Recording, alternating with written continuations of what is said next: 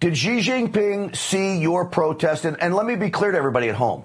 The new federal state of China is enemy number one to the Chinese Communist Party. Maybe your founder, Miles Guo, is actually even above the new federal state of China as enemy number one. But I know the CCP does not like what you guys are doing there. Did he see you there?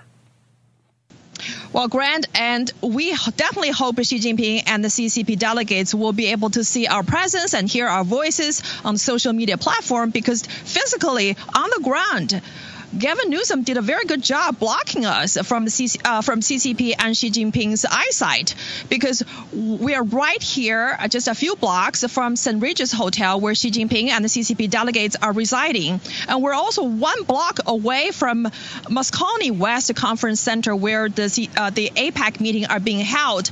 And the CCP demanded the city of San Francisco and the state governor, Gavin Newsom, to block us, and so that they set up the heavy metal barricades miles and miles along the street to make sure Xi Jinping's demand is met. You know, it's amazing, because everything America stands for is the exact opposite of what the Chinese Communist Party stands for.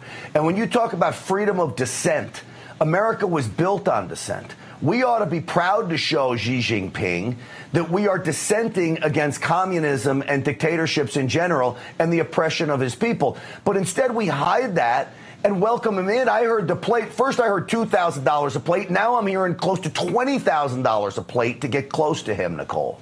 $40,000 now, Grant. Now it's a $40,000. And you know what? The city of San Francisco and Governor Gavin Newsom allowed the counter-protest paid by the CCP to be inside the barricade, so Xi Jinping can get to see them, but not us. Yeah. So the treatment, the discrimination against us literally tells me that Gavin Newsom has literally transformed the city of San Francisco to a city in Beijing.